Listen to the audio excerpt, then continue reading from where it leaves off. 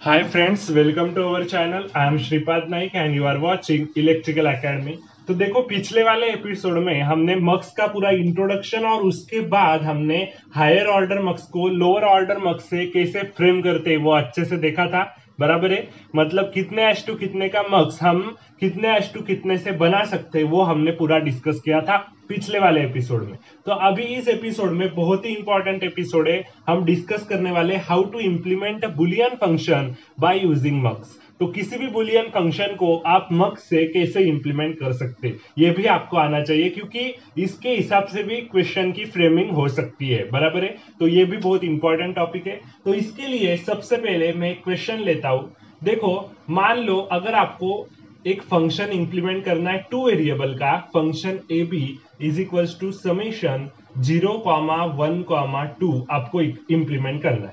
तो देखो, और ये इंप्लीमेंट करना है आपको यूजिंग 4:1 मक्स, यूजिंग 4:1 मक्स। तो आप कैसे इंप्लीमेंट करेंगे? तो ये तो बहुत सिंपल हो जाएगा, क्योंकि देखो 4:1 मक्स से आपको इंप्लीमेंट करना है फंक्शन ए बी, और 4:1 मक्स का डिजाइनिंग कैसा होगा आपको पता है। बराबर है, 4:1 मक्स की अगर बात करें तो 4:1 मक्स के लिए 4 इनपुट लाइंस होंगी।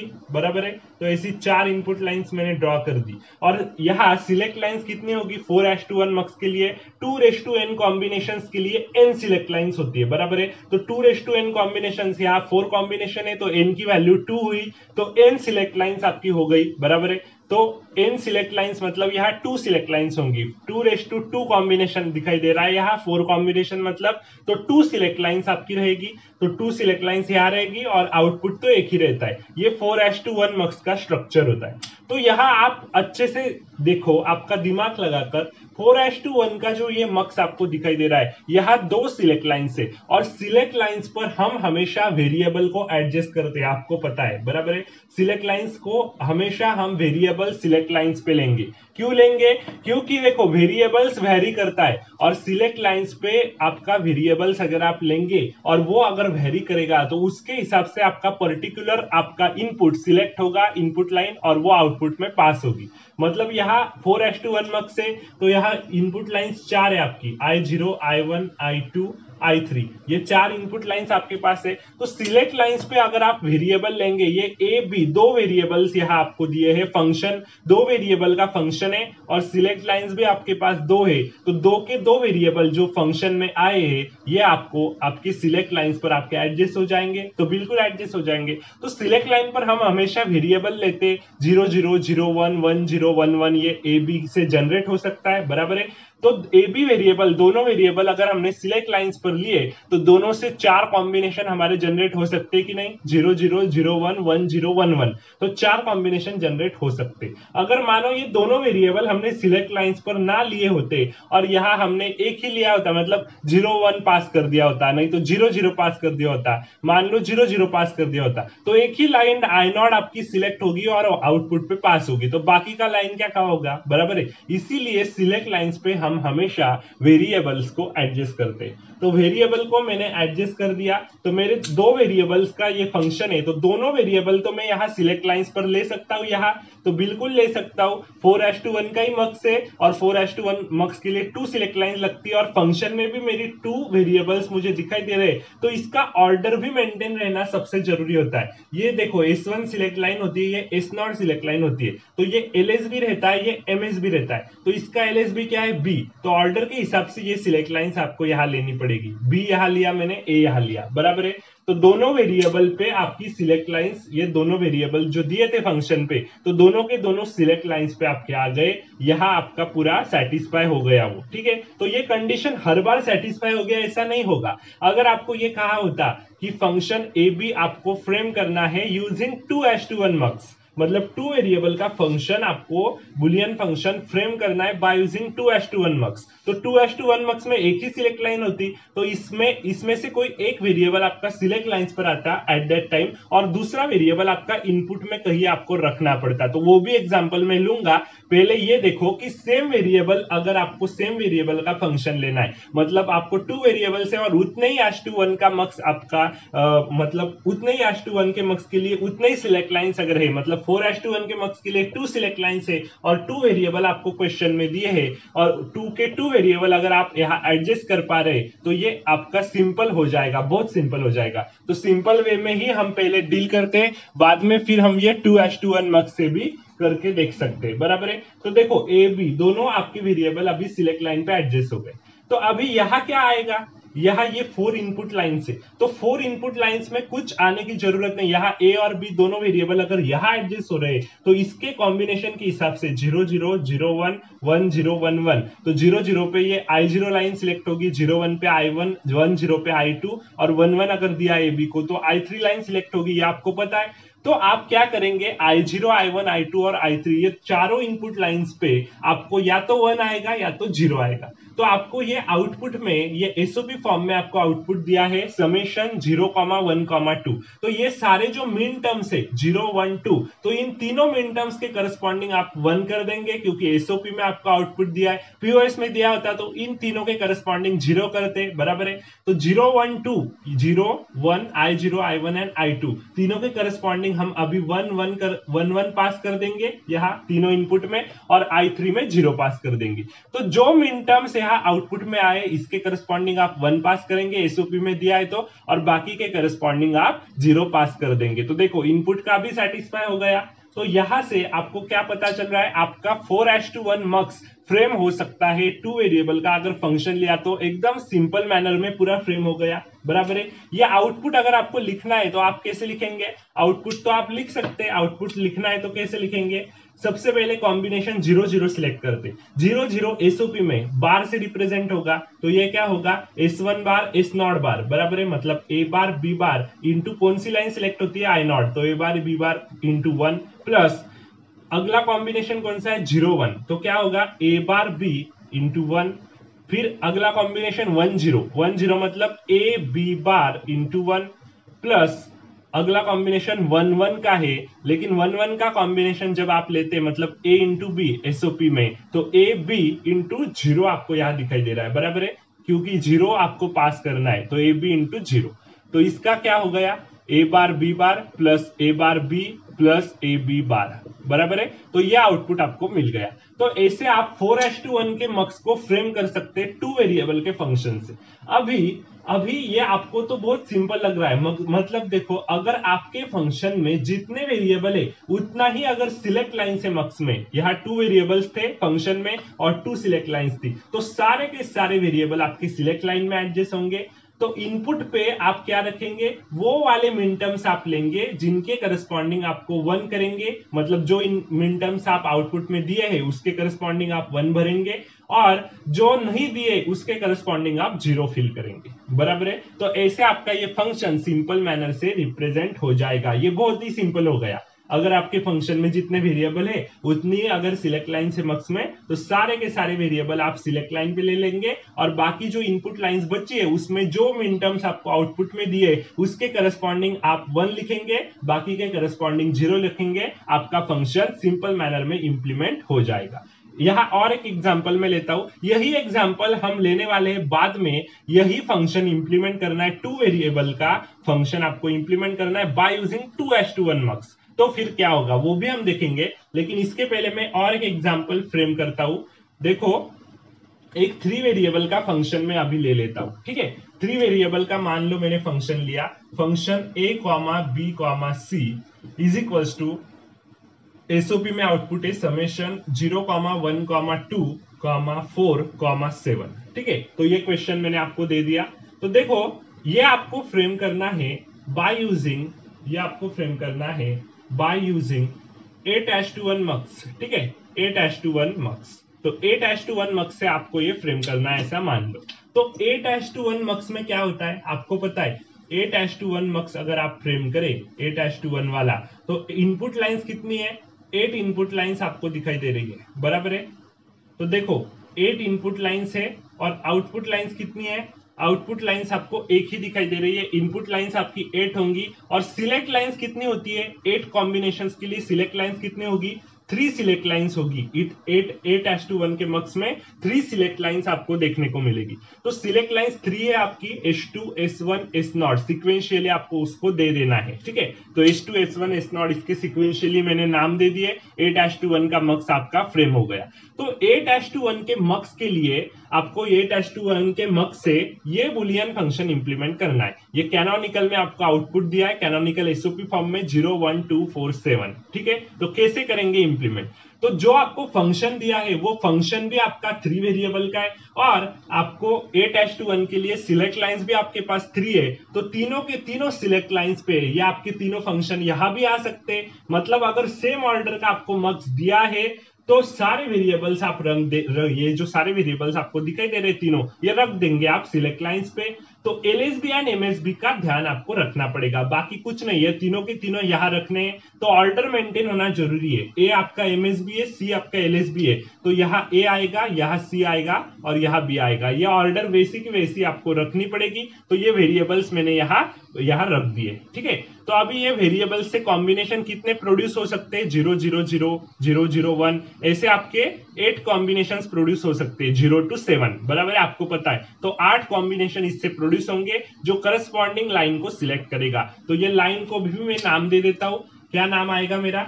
I0 I1 I2 I3 I4 I5 I6 I7, बराबर है। तो ये इनपुट लाइंस आपकी हो गई। तो कुछ नहीं, आपके तीनों के तीनों वेरिएबल सिलेक्ट लाइंस पे आ गए। आउटपुट इसके हिसाब से आप लिखेंगे 0 0 0 है, तो यहाँ क्या आएगा आउटपुट में?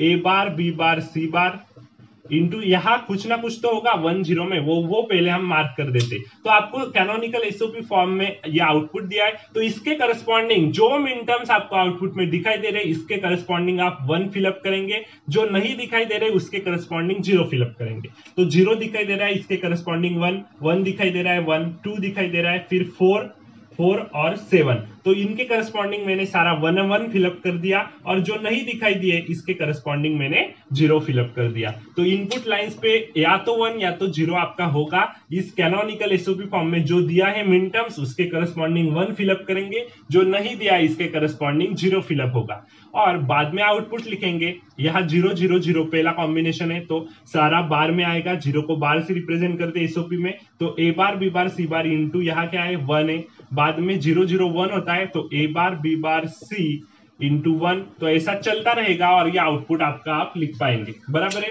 तो अगर सेम ऑर्डर का मक्स है और सारे वेरिएबल्स आपको मतलब आपको अगर आपके फंक्शन में जितने वेरिएबल है उतने ही अगर सिलेक्ट लाइन से मक्स में, तो सारे के सारे वेरिएबल्स आप सिलेक्ट लाइन पे रख देंगे और इनपुट पे या तो 1 या तो 0 आएगा। तो मिन टर्म्स में आपको जो दिया है, तो जो मिन टर्म्स में दिए हैं आपको, तो जो कॉम्बिनेशन मिन टर्म्स में है इसके करस्पॉन्डिंग 1 फिलअप करेंगे, जो नहीं आए हैं इसके करस्पॉन्डिंग आप 0 फिलअप करेंगे, आपका मक्स पूरा डिजाइन हो जाएगा। तो बहुत सिंपल हो गया। लेकिन अगर देखो अभी मैंने जो फर्स्ट एग्जांपल लिया इसको मैं 2:1 से करके देखता हूं। अभी हमने 4:1 में किया था उसे, बराबर है। तो अभी यही क्वेश्चन फर्स्ट वाला में लेता हूं। मान लो आपको फंक्शन ए बी इंप्लीमेंट करना है, जो दिया है समेशन 0, 1, 2 यूजिंग 2:1 मक्स। ऐसा अगर बोला जाए तो आप क्या करेंगे? 2:1 मक्स से आपको ये फ्रेम करना है फंक्शन ए बी जिसका समेशन दिया है 0, 1, 2। तो यहाँ देखो, यहाँ कितने वेरिएबल है फंक्शन में? आपके 2 वेरिएबल आपको फंक्शन पे दिखाई दे रहे हैं और यहाँ इंप्लीमेंट कहां से करना है? 2:1 से इंप्लीमेंट करना है। तो 2:1 वाला मक्स से मतलब 2 इनपुट लाइंस रहेंगी, एक आपकी आउटपुट लाइन रहेगी y, और 2:1 के मक्स के लिए एक ही सिलेक्ट लाइन होती है, आपको पता है, बराबर है। एक सिलेक्ट लाइन S0 होती है, बाकी कुछ नहीं होता। तो सिलेक्ट लाइंस तो यहाँ एक ही दिखाई दे रही है और वेरिएबल्स आपके पास कितने? फंक्शन ए बी समेशन 0, 1, 2 ये क्वेश्चन आपको दिया है। तो फंक्शन ए बी देखो 2 वेरिएबल्स आपके पास है, लेकिन सिलेक्ट लाइंस 2:1 के लिए एक ही होती है। तो यहाँ तो एक ही कौन सा ना कौन सा वेरिएबल एडजस्ट होगा, बराबर है। यहाँ कौन सा भी एक वेरिएबल आप एडजस्ट कर दो एट दैट टाइम। आप क्या करेंगे? ए और बी में से कोई भी एक वेरिएबल यहाँ एडजस्ट कर सकते हो। आपने ए सोचा तो ए ले लो, बी सोचा तो बी ले लो, जो भी आपको एडजस्ट करना है वो एक वेरिएबल तो यहाँ आ जाएगा S0 लाइन पे, बराबर है। इसके पैरेलली एक क्वेश्चन में और करता हूं, आपको और समझ में आएगा। दूसरा वाला जो क्वेश्चन दिया था फंक्शन ए बी सी जो था आपका समेशन 01247 मैंने दिया था आपको शायद, बराबर है। तो ये आपको फ्रेम करना है बाय यूजिंग 4:1 मक्स, ऐसा अगर बोला जाए तो आप क्या करेंगे, वहां भी आप वही करेंगे। 4:1 का मक्स कैसा होता है ये पहले निकालेंगे। 4:1 मक्स के लिए कितने लाइंस रहती है, 4 इनपुट लाइंस आपकी रहती है, आपको पता है। तो 4 इनपुट लाइंस है और 2 सिलेक्ट लाइंस रहती है और एक आउटपुट लाइन होता है वो है, बराबर है। तो 4 इनपुट लाइंस, 2 सिलेक्ट लाइंस होती है और वेरिएबल्स कितने, 3 वेरिएबल्स है। तो इस 3 वेरिएबल में से कौन से भी 2 वेरिएबल यहां आ जाएंगे और जो वेरिएबल बचा होगा वो आपको इनपुट लाइन पे एडजस्ट करना पड़ेगा। और जो बचा हुआ वेरिएबल होगा वो इनपुट लाइन में कौन से भी फॉर्म में आ सकता है, 1 0, या तो फिर उस वेरिएबल का बार, या तो फिर वो वेरिएबल खुद उसके फॉर्म में यहां आ सकता है, वो मैं बताऊंगा आपको। लेकिन देखो सिलेक्ट लाइंस पे तो यहां 2 ही सिलेक्ट लाइन है, तो 3 में से 2 ही वेरिएबल एडजस्ट हो सकते हैं। तो यहां भी आप कौन से भी 2 वेरिएबल ले सकते हैं। यहां S1 S0 सिलेक्ट लाइन है, तो कौन से भी 2।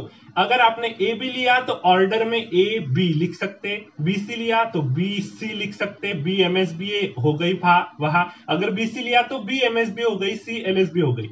एसी भी ले सकते, तो इसमें ए एमएसबी तो ए यहां आएगा और सी यहां आएगा। ये ऑर्डर आपका बहुत इंपॉर्टेंट है। ऑर्डर आप ऑर्डर के हिसाब से आप ले सकते, कोई भी 2 वेरिएबल ले सकते, आपकी चॉइस है। आप कौन से भी 2 वेरिएबल यहां ले लो, जो बचा हुआ वेरिएबल होगा वो इनपुट पे आप एडजस्ट कर देंगे। तो कौन से भी 2 लिए लेकिन ऑर्डर में लिए, इसके लिए ये मैंने आपको बताया। अभी फिलहाल हम हमारा क्वेश्चन कंटिन्यू करते हैं, बाद में इसे हम सॉल्व करेंगे, ठीक है। तो अभी देखो 2:1 का मक्स है, इसके लिए एक ही सिलेक्ट लाइन होती है, लेकिन 2 वेरिएबल आपको क्वेश्चन में दिए हैं और बाय यूजिंग 2:1 मक्स आपको फ्रेम करना है। तो कैसे करेंगे, कौन सा भी एक वेरिएबल आप सिलेक्ट लाइन पे एडजस्ट कर देंगे। तो मैं क्या एडजस्ट करता हूं, बी वेरिएबल, मैं बी लेता हूं, आप ए भी ले सकते हैं। तो बी को मैं सिलेक्ट लाइन पे एडजस्ट कर रहा हूं। अभी ए बचा, ए कहां आएगा, ए आपके ये जो 2 इनपुट लाइन से इसमें आ सकता है, तो इसमें डायरेक्टली नहीं आएगा। वो ए जो बचा है वेरिएबल वो ये इन दोनों इनपुट लाइन में आएगा, लेकिन वो एक तो ए के फॉर्म में आ सकता है, नहीं तो ए बार के फॉर्म में आ सकता है, नहीं तो 1 के फॉर्म में भी आ सकता है, नहीं तो 0 के फॉर्म में भी आ सकता है। मतलब वो ए कुछ कौन से भी फॉर्म में आ सकता है, 1 0 ए बार, 4 ऑप्शन है इसके पास। तो चारों में से कौन से भी फॉर्म में ए यहां आ सकता है, तो वो आप कैसे निकालेंगे। तो यहां आपको अच्छे से एक टेबल बनाना पड़ेगा और इस टेबल के करस्पॉन्डिंग आपको देखना पड़ेगा, बराबर है। तो यहां आप क्या करेंगे, एक टेबल बनाएंगे।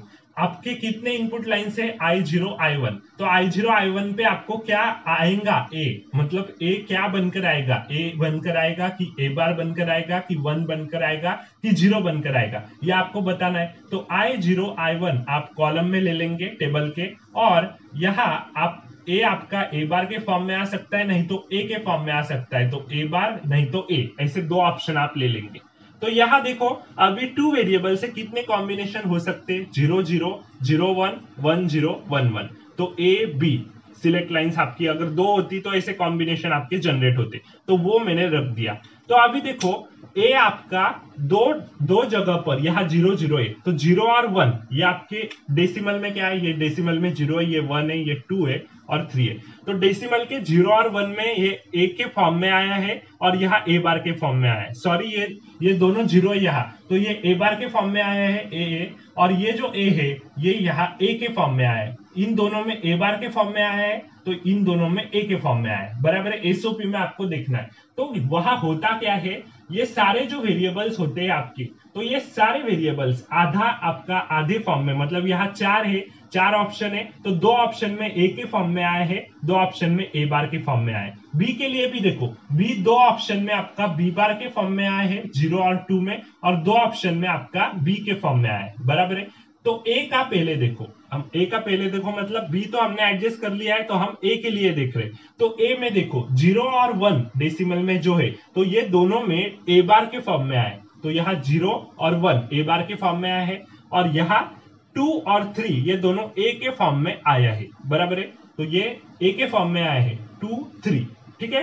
तो ये ए के फॉर्म में आपको दिखाई दे रहा है, तो ये मैंने मार्क कर दिए टर्म्स 0 1 2 3। तो अभी हम क्या करेंगे, ये मिन टर्म्स तो हमने यहाँ मार्क करेंगे। तो यहाँ हम क्या करेंगे, जो मिन टर्म्स आउटपुट में आपको दिए हैं उसको हम यहाँ मार्क करेंगे। मतलब 0 1 2 आपको आउटपुट में दिया है, तो 0 को मार्क करेंगे, 1 को मार्क करेंगे, 2 को मार्क करेंगे, 3 को नहीं करेंगे। 3 आपको नहीं दिया है यहाँ मिन टर्म्स में आउटपुट के, तो मार्क नहीं करेंगे। अभी हम क्या करेंगे, I0 लाइन पे क्या आएगा और I1 लाइन पे क्या आएगा ये बता सकते। अभी देखो आप कॉलम वाइज देखो, I0 के लिए देखो, I0 में आपको दोनों के लिए मार्क दिखा, 0 और 2 के लिए दोनों के लिए मार्क दिखा तो हम 1 लेंगे। अगर एक ही जगह पर मार्क दिखा तो वो जो मार्क आपको दिखाई दे रहा है उसके करस्पॉन्डिंग कौन सा वेरिएबल है, ए बार है, तो यहाँ हम ए बार लेंगे। तो यहां से हमें क्या मिला, I0 लाइन पे आपका 1 पास होगा, I1 लाइन पे आपका ए बार पास होगा। ठीक है, तो हो गया, इनपुट में आपको आपकी पोजीशन फिक्स हो गई। I0 लाइन पे 1 पास हुआ, I1 लाइन पे आपका ए बार पास हुआ, और एक सिलेक्ट लाइन हमारी एक ही थी तो वहां हमने वेरिएबल बी को इंप्लीमेंट कर दिया। ठीक है, तो अभी देखो ये तो हमने पूरा फंक्शन इंप्लीमेंट कर दिया, अच्छे से आपका मक्स भी डिजाइन हो गया, इसके हिसाब से हमने बुलियन फंक्शन को भी इंप्लीमेंट कर दिया। तो आउटपुट वही आता है क्या, देख सकते हैं। यहाँ देखो सबसे पहले एस नॉट है, एक ही सिलेक्ट लाइन है, दो आपकी ये इनपुट लाइन है, तो 0 दिया एस नॉट को तो 1 सिलेक्ट करेगा, ये लाइन सिलेक्ट करेगा I0, और अगर इस बी को 1 दिया तो ये I1 लाइन सिलेक्ट करेगा। तो इसको मैं पहले 0 देता हूं तो बी का बार होगा, क्योंकि एसओपी में रिप्रेजेंट कर रहे हैं तो 0 दे रहा है तो बी का बार इंटू 1 प्लस अभी 1 दे रहा हूं तो बी इंटू ए बार। तो इसको सॉल्व करो, अभी क्या होगा, बी बार प्लस ए बार, बी आपको दिखाई दे रहा है तो बी बार, इसको अभी क्या करेंगे और को एंड पे डिस्ट्रीब्यूट कर देंगे, तो बी बार प्लस ए बार आएगा into B bar plus B आएगा। बी बार प्लस बी क्या होता है, 1 होता है, मतलब आंसर क्या आया, बी बार प्लस ए बार, ये आपको आउटपुट मिला।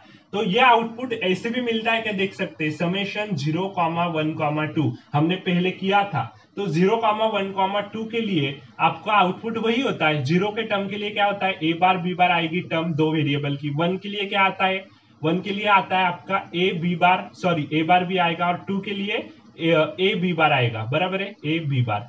तो इसको सॉल्व करके देखो यही आएगा, बी बार प्लस ए बार। देखो यहां से ए बार में कॉमन ले लेता हूं, बी बार प्लस बी 1 होता है, तो ए बार plus A B bar, A bar plus ए 1 होगा, और बाद में क्या आएगा, ए बार प्लस बी बार, तो B bar plus A bar and A bar plus B bar same है। ठीक है, कम्यूटेटिव लॉ से। तो यहां से हम पूरा हमने अच्छे से देख लिया कि किसी भी बुलियन फंक्शन को आप मक्स से इंप्लीमेंट कर सकते। यहाँ 2 वेरिएबल थे, लेकिन सिलेक्ट लाइन पे तो हम एक ही वेरिएबल ले सकते थे, तो जो वेरिएबल बचा होगा वो इनपुट लाइंस में आएगा, या तो 0 के फॉर्म में या तो 1 के फॉर्म में। तो ये आपको अच्छे से देखना पड़ता है, और अच्छे से वो एडजस्ट करना होता है टेबल बना के। अगर आपने टेबल बना के अच्छे से एडजस्ट कर दिया तो आपने उस क्वेश्चन को डील कर दिया।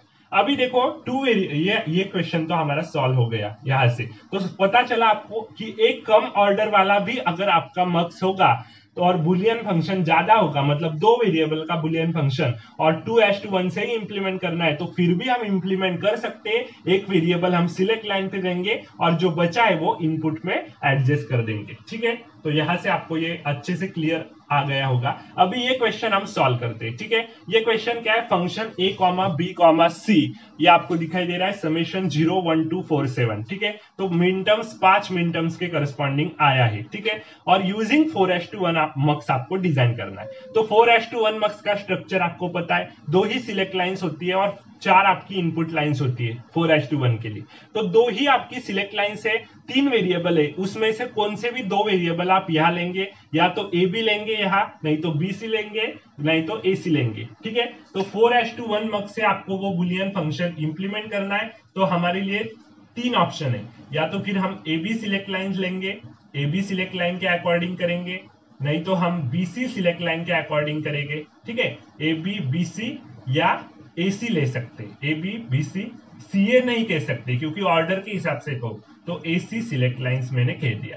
तो ठीक है, 3 मेरे ऑप्शन है, तीनों ऑप्शन से कुछ भी कैसे भी करो आपको वही मिलने वाला है, मतलब आपका जो आउटपुट है वो वही आने वाला है जो आएगा। तो ये क्वेश्चन आपको दिया है। तो ठीक है, हम क्या करते, ए बी सिलेक्ट लाइन सबसे पहले यहाँ ले लेते, तो ए बी सिलेक्ट लाइंस करके देखते हैं कि क्या आता है। ठीक है, तो यहाँ ए बी सिलेक्ट लाइंस करते देखता हूँ, 4:1 का मेरा मक्स है, तो 4 मेरी इनपुट लाइंस है। ठीक है, 4 इनपुट लाइंस है और 1 मेरी आउटपुट लाइन है, और यहाँ 2 सिलेक्ट लाइन रहती है, बराबर है। ए बी सिलेक्ट लाइन में ले रहा हूँ, तो ये S1 S0 है, यहाँ मैंने ए बी सिलेक्ट लाइंस ले ली।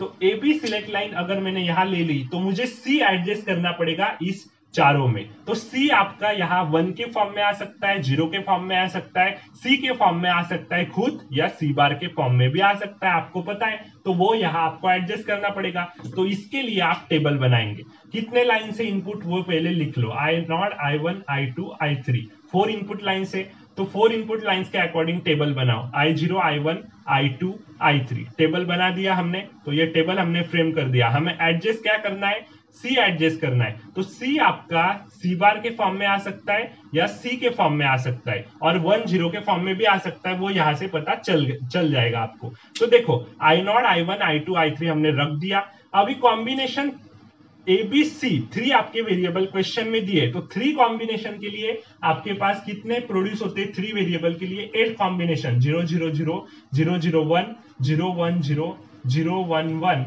1 0 0 1 0 1 1 1 0 1 1 1। ठीक है, तो मेरे 8 कॉम्बिनेशन यहाँ जनरेट हो गए।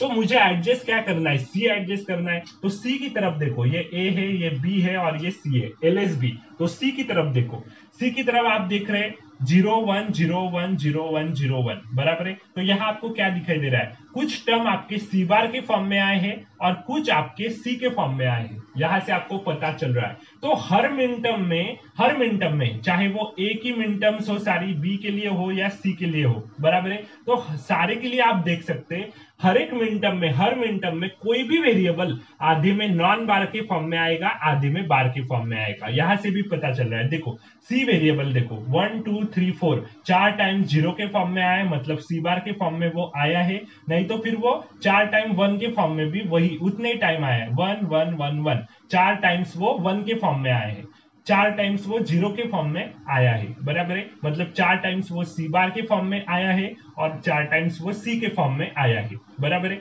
तो यहां से आपको वो पता चल गया। बी भी देख सकते 0 0 0 0, यहाँ 1 1 1 1, 4 टाइम वो 0 के फॉर्म में आया है और 1 टाइम वो 1 के फॉर्म में आया है, 4 टाइम। ए भी वैसे ही 4 टाइम 0 के फॉर्म में, 4 टाइम 1 के फॉर्म में आया है। तो हर एक मिनटम कोई भी वेरिएबल्स में, मतलब हर एक मिनटम में कोई भी वेरिएबल आधे में नॉन बार के फॉर्म में आएगा, आधे में बार के फॉर्म में आएगा। सिर्फ आपकी ये टर्मिंग अलग अलग हो सकती है। तो सी हमारा आधे में आपका सी बार के फॉर्म में और आधे में सी के फॉर्म में यहाँ आया है। तो देखो ये फर्स्ट है 0, तो 0 आपका सी बार के फॉर्म में आता है, बराबर है। 1 में देखो ये 1 सी के फॉर्म में आया है, यहाँ देखो 2 यहाँ आता है। बाद में देखो 0 के बाद आपका 2 आया, एक छोड़ के आया ना, तो बाद में वही आपका रिपीट करो कॉम्बिनेशन 0 1 2। बाद में देखो यहाँ क्या आएगा, 4 आएगा, यहाँ 6 आएगा, यहाँ 1 है तो यहाँ 3 5 7, तो वही स्ट्रक्चर आपका रिपीट होगा। तो आपका टेबल मैंने फिलअप कर दिया। अब इस सी को मुझे एडजस्ट करना था, तो यहाँ देखो 0 1 2 4 7, 5 आपको कैनोनिकल फॉर्म में आपको ये 0 1 2 4 7 आपको 5 ऑप्शन दिए हैं, मतलब 5 आउटपुट आपको दिए हैं, मतलब कैनोनिकल एसओपी फॉर्म में। तो ये सारे मिनटम्स के करस्पॉन्डिंग आप सर्कल कर दो, 0 1 2 4 7, 0 1 2 4 7, इसके हिसाब से मैंने सर्कल कर दी। अभी देखो क्या आएगा, ये दोनों में आपका मार्क दिखाई दे रहा है आपको, तो दोनों में मार्क दिखाई देगा तो 1 होगा। यहाँ एक में मार्क है तो जहां मार्क है वहां क्या है, सी बार है तो सी बार आएगा। यहाँ मार्क है 4 में, 5 में मार्क नहीं है तो 4 में मार्क है, इसके करस्पॉन्डिंग सी बार आएगा। यहाँ 7 में मार्क है तो इसके करस्पॉन्डिंग सी आया। ठीक है, अभी ऐसा भी कुछ होता कि दोनों में मार्क नहीं होता, तो दोनों में अगर मार्क ही नहीं होता, अगर यहाँ 2 में मार्क ही नहीं होता और 2 और 3 दोनों एम्प्टी होते, दोनों में सर्कल अगर होता नहीं तो यहाँ 0 आता, इतना ध्यान में रखो। तो दोनों में अगर मार्क नहीं है तो 0 लो, दोनों में मार्क है तो 1 लो, अगर एक में मार्क है तो उसके करस्पॉन्डिंग जो वेरिएबल है वो आपको लेना है। तो I0 पे क्या आया, 1 आया, I1 पे क्या आया, सी बार आया, I2 पे सी बार आया और I3 पे सी आया। तो इसके हिसाब से आपका ये फंक्शन इंप्लीमेंट हो जाएगा। तो ऐसे ही आपको फंक्शन को इंप्लीमेंट करना है, मतलब अगर आपकी एक वेरिएबल आपको एडजस्ट करना पड़ता है इनपुट लाइन पे, तो ऐसे टेबल बनाकर आप एडजस्ट कर सकते हैं। तो देखो ये फर्स्ट तो हमने सॉल्व कर लिया। अभी हम बीसी सिलेक्ट लाइंस देखकर यहाँ बताते हैं, ठीक है। बीसी सिलेक्ट लाइन भी लेके यहाँ आपको एक प्रैक्टिस हो जाएगी, ठीक है। तो 4 मेरी इनपुट लाइंस हो गई, एक मेरा आउटपुट लाइन हो गया। 4 इनपुट लाइंस कौन सी, I0 I1 I2 I3 4:1 के लिए। और आपकी सिलेक्ट लाइंस कितनी होती है, सिलेक्ट लाइंस 4:1 के लिए 2 ही होती है। तो बीसी सिलेक्ट लाइंस में ले रहा हूं, तो बीसी यहाँ क्या हुआ मेरा H2 S2 नहीं, S1 S0, ठीक है, S1 S0 सिलेक्ट लाइन। तो BC मैंने यहां लिया, तो अभी मुझे A एडजस्ट करना पड़ेगा इनपुट पे। तो A एडजस्ट करना है तो टेबल बनाओ, I0 I1 I2 I3 के करस्पॉन्डिंग आपको टेबल बनाना पड़ेगा, जितनी इनपुट लाइंस होंगी उतने के करस्पॉन्डिंग। तो टेबल बनाओ, क्या आएगा, यहाँ A बार आएगा, यहाँ A आएगा। A के करस्पॉन्डिंग आपको देखना है कि A यहाँ किस फॉर्म में आता है, 1 0 A बार A, कुछ भी फॉर्म में वो आ सकता है। अभी मिन टर्म्स देखो, मार्क करो इसके, वो बाद में। अभी देखो ए के हिसाब से देखो, ये 4 दिख रहे हैं, 0 1 2 3, तो ये चारों के अक्रॉस 0 है। तो 0 जिसके अक्रॉस है वो एसओपी में ए बार से रिप्रेजेंट करते हैं, तो 0 1 2 3, और ये 4 आपके 1 से, तो 4 5 6 7 ए के करस्पॉन्डिंग आ गए एसओपी में, ठीक है। तो एसओपी में 1 के लिए हम ए से रिप्रेजेंट करेंगे, 4 5 6 7, बराबर है। अगर 0 होता, यहाँ 0 था, तो ए बार से हमने वो रिप्रेजेंट कर दिया, बराबर है। एसओपी में हम यहाँ खेल रहे हैं क्योंकि एसओपी में आपको आउटपुट दिया है। तो अभी देखो 0 1 2 4 7 मार्क करो, 0 1 2 4 7, तो ये टर्म्स मैंने मार्क कर दी। अभी 0 4 यहाँ दोनों जगह पर मार्क है, तो यहाँ 1 आएगा। यहाँ एक ही जगह पर मार्क है, तो इसके करस्पॉन्डिंग ए बार है, तो ए बार आया। इसके करस्पॉन्डिंग एक ही जगह पर मार्क है, तो ए बार। यहाँ भी एक ही जगह पर मार्क है, तो इसके करस्पॉन्डिंग क्या है, ए। तो I0 पे क्या आया, 1, कॉलम वाइज देखो। I1 पे क्या आया, ए बार आया। I2 पे ए बार आया, और I3 पे ए आया। तो हो गया हमारा पूरा डिजाइन। तो ऐसे आपको मक्स की डिजाइन करनी है कि एक आपको कम ऑर्डर वाला भी मक्स अगर फ्रेम करने के लिए दिया जाए, फिर भी आप फ्रेम कर सकते हैं। ये यहां से आपको पता चल गया।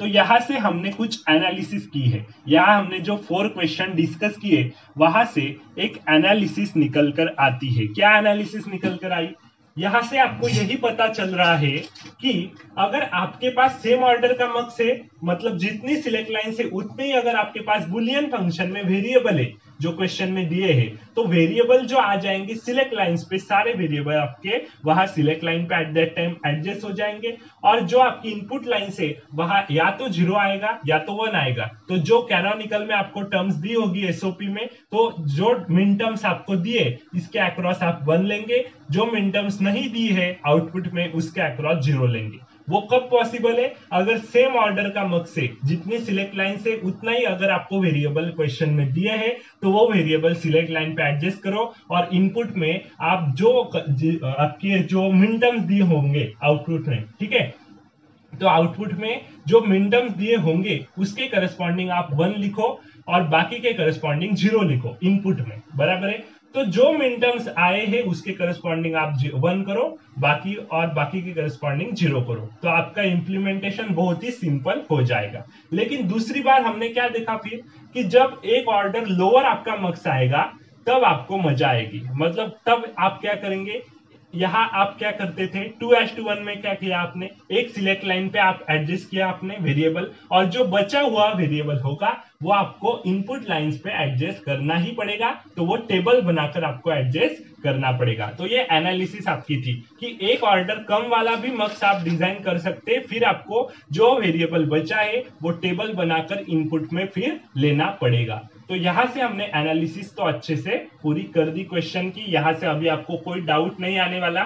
तो यहां से अगर कोई क्वेश्चंस गेट में पूछे गए, तो वो क्वेश्चन हम मक्स का जब हमारा पूरा सिलेबस कंप्लीट होता है तो उसके बाद हम वो क्वेश्चन पूरे डिस्कस करेंगे डिटेल में, ठीक है। तो अभी अगले वाले एपिसोड में बहुत ही इंपॉर्टेंट टॉपिक हम लेने वाले, वो होगा मक्स एज अ यूनिवर्सल सर्किट। तो मक्स एज अ यूनिवर्सल सर्किट ये बहुत ही इंपॉर्टेंट टॉपिक रहेगा। तो अगला वाला एपिसोड आपसे मिस नहीं होना चाहिए, क्योंकि अगले वाला एपिसोड जो मैं लूंगा वो बहुत ही बेहतरीन होगा, और उसके हिसाब से आपको गेट में बहुत सारे क्वेश्चन पूछे गए और पूछे जाएंगे आगे भी, क्योंकि वो बहुत इंपॉर्टेंट टॉपिक है मक्स एज अ यूनिवर्सल सर्किट। तो मिलते हैं अगले वाले एपिसोड में, तब तक के लिए good bye and thank you very much.